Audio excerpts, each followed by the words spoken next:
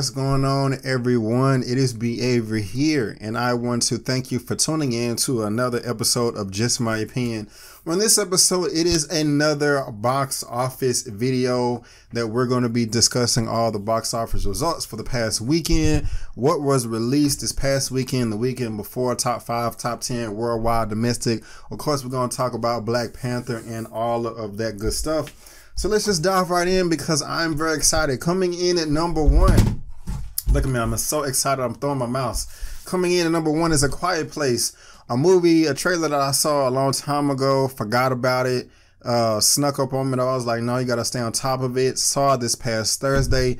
Freaking love the film. It is a horror suspense thriller directed by John Krasinski, who also starred in the film. You can go check out my review after you subscribe if you like that with Emily Blunt. It did fantastic. The budget for this film was only $17 million.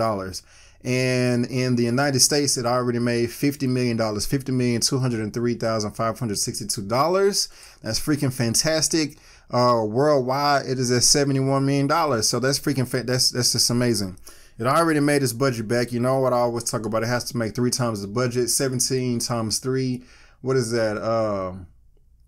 51, 52, something like that, I think. What's that? Wait, 45, 47, 49, 51. Is that right? I can't believe I don't know. Yeah, 51. Anyway, yeah. So it's $20 million already above the 3 times the budget. So that is very profitable. Also, just a fun note about John Krasinski. Well, you know, I'm a big Marvel fan. Marvel Studios, Kevin Feige, they have really been trying to get Emily Blunt into the fold at the MCU, especially to play Captain Marvel. But that's being played by Brie Larson. I can't believe I almost forgot that. But now people are just whispering like, hey, you know, I think John Krasinski said that he wanted to play Mr. Fantastic, you know, hence the Fantastic Four. Emily Blunt can be the Invisible Woman.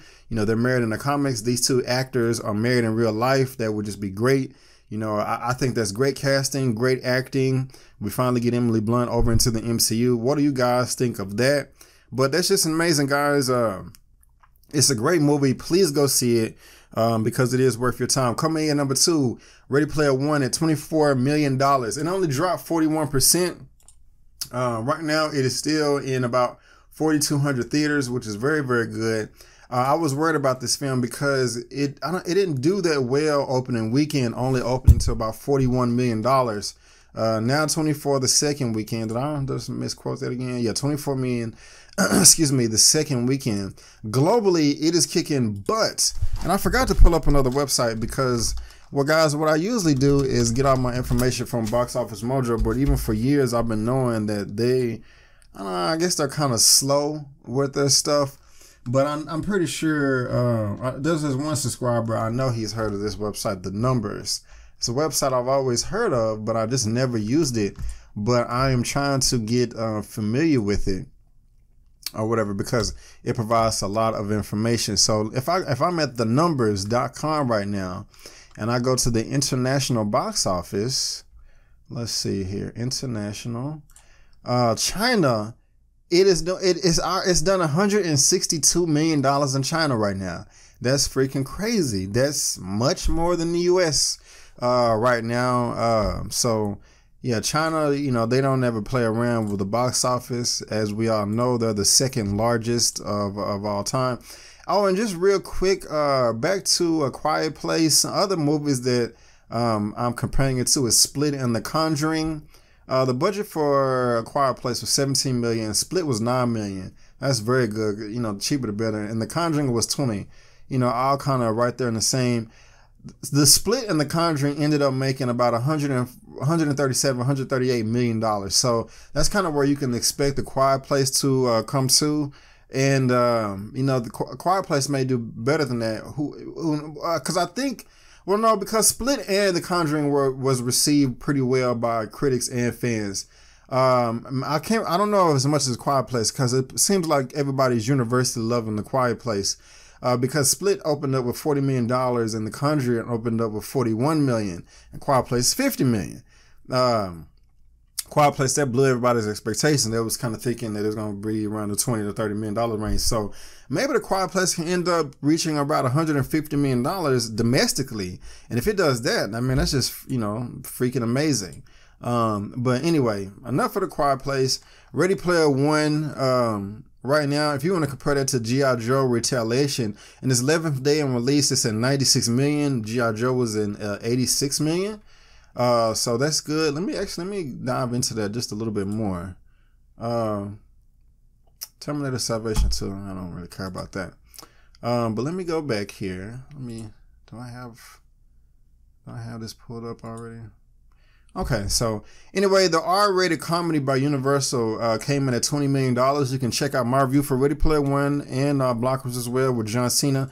Thought it was did fairly well. This is this is his first weekend of release. I'm tripping. The budget was $21 million. It did $20 million. And you know, so far in this opening, $10 million worldwide right now. So international. So right now the total is $31 million. Is there anything I can compare it to? No, I'm not going to. But Blockers came in at number 3. Number 4 is Black Panther, baby. Yes, bringing in another $8 million. So right now it is at $665 million domestically, $1.3 billion worldwide. Woo, woo, woo. Yes. Black Panther is not playing around. It's so funny because I'm so happy it's doing good, but you know, we got the haters out there that are really just butthurt, crying like, oh my God, the black people are beating us. Like, seriously. There are just some people that are just so butthurt right now that Black Panther is just doing so well. Like, there's this YouTuber I know. I probably listen to maybe one video of hers a month. And she provides good information. It's just I'm subscribed to some of the people. She was reading this article about some white supremacist that was just whining online, just mad and couldn't understand how well Black Panther is doing. But hey, bro, go kick rocks and screw yourself. Black Panther is doing freaking fantastic. But before I dive more into Black Panther, let me just finish the top 5 or top 10. Coming in at number 5 is Tyler Perry's Acrimony, that horrible trash garbage film. You know, and I was also talking about that movie. I did a spoiler review. I left something out that I wanted to complain about still. I was just so frustrated too because Tyler Perry was bringing up like all of those words in the film, like words with definitions, and I'm just like, bro, like, are we gonna have a vocabulary test at the end of this movie? You know, like, if we get 100, we're gonna get our money back. You know, like, that was just something that's frustrated me. But you know, let me not get started again. Right now, it's at $32 million worldwide. There's not gonna be any release for that foreign. Budget for this was $20 million. So, will it make $60 million to get 3 times? Maybe. We'll see. We will see. What was the drop for that? 51%. So, you know, it's not bad. It's not good either. I Can Only Imagine comes in at number 6 or 7 million. Chappaquiddick comes in at 5.7 million. And number 7, Sherlock Gnomes, which I did not see. I didn't see the last 3 films. I do plan on still seeing I Can Only Imagine. Sherlock Gnomes came in at 5.4 million. Pacific Rim Uprising, disappointing. Universal, 4.8 million. And number 10 by Wes Anderson, the R2 director, Isle of Dogs. I saw Grand Budapest Hotel. I talked to Malcolm the other day. I'm like, hey man, let's go see Isle of Dogs. And he was waiting on me, but it just didn't end up working out. That was my fault. He is coming back. I know I keep saying that, but you know, he is coming back. A Miracle Season is number 11, and A Wrinkle in Time is not even in the top 10 anymore. It is number 12. It brought in, $3.3 million. It is not doing well, guys. Gosh. The worldwide right now said 116 million.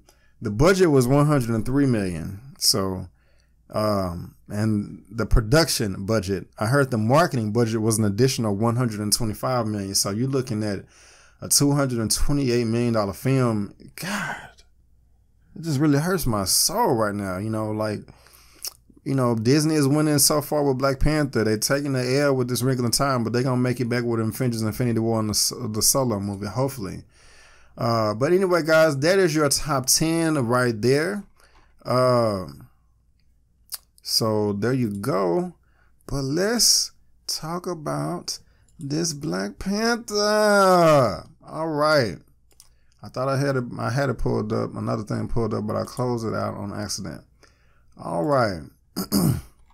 Black Panther, baby. Let's get into this. So right now, like I said, $665 million. Now, let's not knock the set down.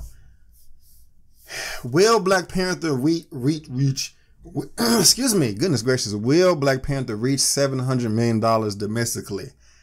I think it is a slim chance that they could do that. Next week we have, or not that next week, this week we have, is it I Feel Pretty is coming out, and Rampage. So Rampage is most likely going to be number one. Let me double check. Yeah, so we got Truth or Dare. I'm seeing Truth or Dare on Wednesday. I'm shooting this Monday night right now. It's late, 11:24 p.m. Central Standard Time. Rampage comes out this week too. And then next week we got, well, is Rampage coming out this week and next week? I say April 20th. I'm seeing it tomorrow if I get in. Super Troopers 2 and then Avengers, and no, it's coming in this week cuz yeah. Wait, let me look at the calendar. I know it's opening. So, okay, it's this week. It was, okay, yeah, they moved it up. It is this week. So, Rampage is going to be number one with The Rock. I'm really looking forward to that because I played the game and I just want like a fun monster, shoot 'em up, beat 'em up movie. I mean, make a little sense where you can, but I'm not wanting much from there. But with Black Panther, I really do want it to make $700 million worldwide, and I think it really has a shot of doing that. The reason why I think it has a shot, because I like the showdown, the opening weekend and showdown, like I'll do each week, comparing the box office numbers between Star Wars: The Force Awakens, Jurassic World, The Avengers, Star Wars: The Last Jedi, and Black Panther. The reason why I am comparing these is because these are big blockbusters. These are some of the largest opening films in the country of all time. So it only makes sense to compare those numbers. Now, I'm also on the numbers right now I'm not too familiar with the site. Okay, this is what I wanted to get to right here. So I just wanted to have it ready. So the reason why is if I go to the weekend numbers, so this is Black Panther is in its 8th weekend right now. If you go back and you look at the weekend, starting at number 5, the 5th weekend, Black Panther is beating all 4 of those previous films I just named. Week 5, it beat all those films. Like, the next one was the Star Wars: The Force Awakens. Their 5th weekend, they had $26 million. But Black Panther had $26 million too, but beat it. Week 6, 17 million, beating all of them. Week 7, 11 million, beating all of them. Week 8, this past weekend, beating all those previous films, The Force Awakens, The Last Jedi, Avengers, and Jurassic World, $8 million. So next week, the 9th week, we're not there yet. The Force Awakens is winning with $6 million. So I'm just going to say that Black Panther is going to get another $6 million there as well, since it's been winning the past 4 weekends in a row. Okay. So then the 10th weekend, The Force Awakens has $3.9 million. So I'm just going to round it up and say 4. So now we're at 10. Week 11, 2.9. So I'm just going to say 3. So we at 13. And then week after that, we at 1.8. I'm going to round it up to 2. And then after that, another 1 million and then another 1 million. Week 15 and 16, I'm just going to combine those and put another 1 million. Okay, so that's 10, 3, 15, 16, 17, 18. So, at the very minimum, from week 9 all the way to about week 14, so that's going to be 1, 2, 3, 4, 5, 6. That's what's in June. Black Panther is going to, I'm just going to say, okay, domestically, for the weekends only, Black Panther is going to bring in another $20 million. all those 5 or 6 weekends added up. Okay. Now that's just the weekends, Friday, Saturday, and Sunday. If I look at the weekly comparison, Black Panther won the 6th week. It won the 7th week. Excuse me. So the Avengers won the 8th week, and we're not there yet. The week counting all 7 days at 10.8 million. The Force Awakens was a 9. I'm just gonna be safe and round it down to 9. Okay. Next week, The Force Awakens wins 9 again. So another 9 for the week. Another 5 week after that. The Force Awakens 5.1. Week 11, 3.9. I'm gonna round it down 3. And then 2.5. I'm just gonna say another. I'm gonna say another 4. So let's do a little math for that's 18, 23, 26, $30 million. So if you look at the next 6 weekends, Black Panther, I think is gonna bring in another 20 million. If you look at the next 1, 2, 3, 4, 5, 6 weeks, I think it's gonna bring in like maybe another 30 to 35. So it needs 35 million to hit $700 million, guys, and I think it's gonna do that. I really do. It's gonna be close. It's definitely gonna hit 685, but I just wanted to do that so bad. It's not gonna catch. It's not gonna catch Avatar. I think Avatar right now is $760 million domestically of all time. It's not gonna catch that. Not even close. But it has a strong chance of making that $700 million mark domestically, and that would just be dope as hell. You know what I'm saying? That would just be dope as hell. Michael B. Jordan should definitely get paid. Chadwick Boseman should get a paycheck raise too, because I talked about in the previous videos, people are, oh my God, Black Panther's over $1 billion, and Chadwick Boseman and I ain't getting no money. He ain't getting paid. Well, none of his movies before are profitable. Before he was in Marvel, none of his movies made money. None of them. Draft Day didn't make no money. It lost the studio money. Express didn't make no money. What was it? Marshall didn't make no money. Get On Up didn't make no money. All those movies lost the studio's money. And then 42, that did okay. That like broke even. If it didn't break even, it was a small profit, but I don't even think it was profitable. I think it made I think it broke even. Let me just look it up real quick, because I think before I look it up, I think it grossed worldwide like 92 or 96 million, and then the budget was like 40 million. But let me make sure. Okay, so yeah, it was no foreign release. The 95 million domestically, $40 million. That's not good. I mean, it's not crap either.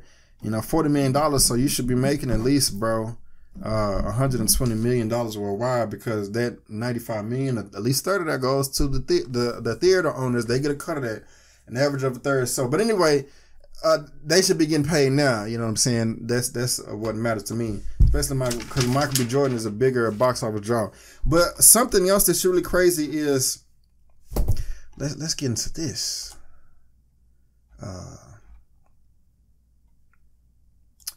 Worldwide right now, Black Panther is at number 10. It is one in the $1.3 billion club. Now look at this, guys.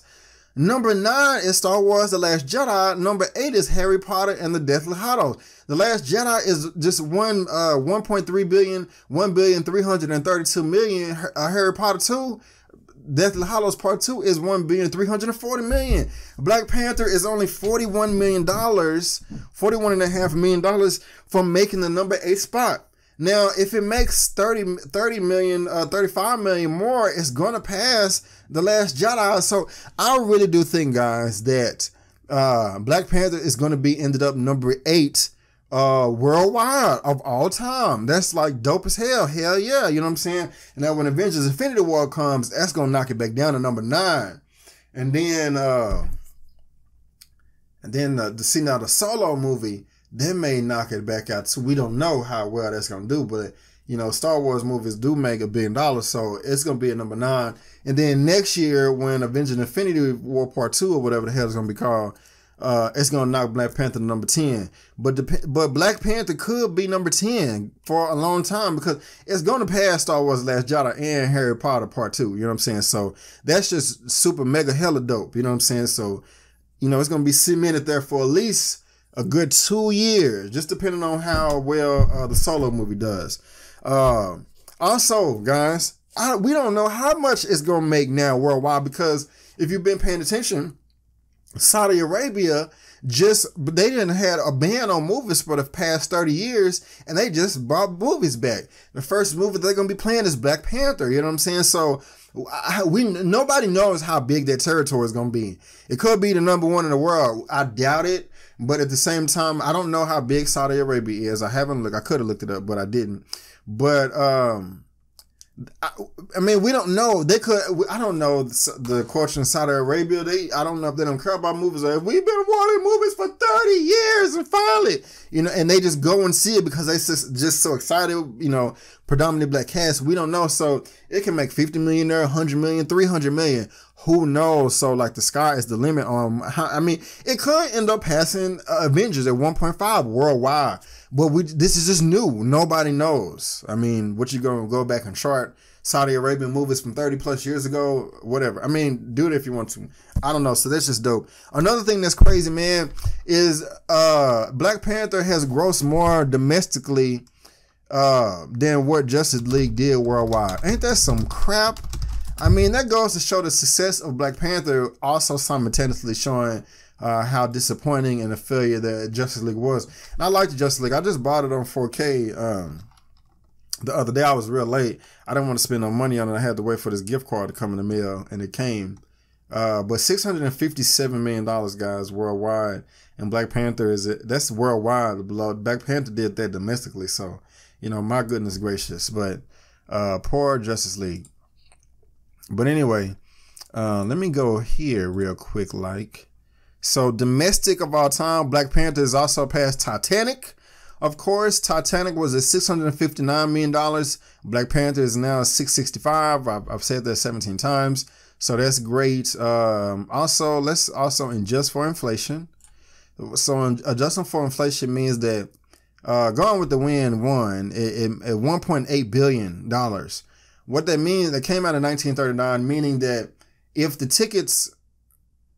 movie ticket prices in 1939 were the amount that they are today, Gone with the Wind would have made $1.8 billion. But adjusting for inflation, Black Panther is at number 34, which is freaking great.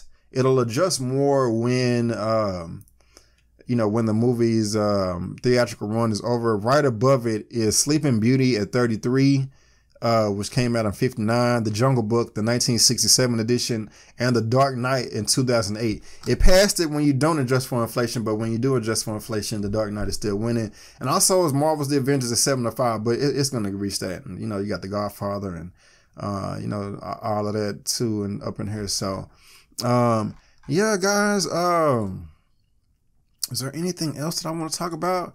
Worldwide 1.3 is going to end up being number 8. I'm very confident. It is number 3. It passed Titanic. Black Panther right now internationally. In China, yeah, this is much more up to date. China said $104 million. The United Kingdom, $67 million. I need to really get familiar with this numbers website because they do dig into a lot of other stuff. I remember I was watching this pundit and I was like, he was breaking down how they be doing the contracts and stuff. I was like, man, this stuff is thrown off. How they just be penny pinching? But, it is a business and all that, guys. But y'all, I really feel like I'm leaving something out. Because my videos are much used longer than this, but I don't want it to be too long. But guys, if I forgot something, let me know in the comment section. But that is just my opinion for the box office rundown for this past week. Black Panther week number 8 passed the Titanic and doing great things. What did you think? Did I miss anything? Let me know.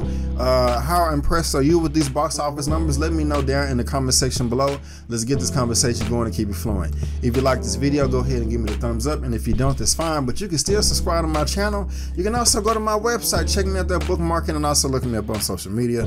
Facebook, Instagram, and Twitter. It's right there at the bottom of your screen, and I made it very easy by providing a link to all the good stuff down in the description box below. But guys, I just want to thank you again for tuning in to my opinion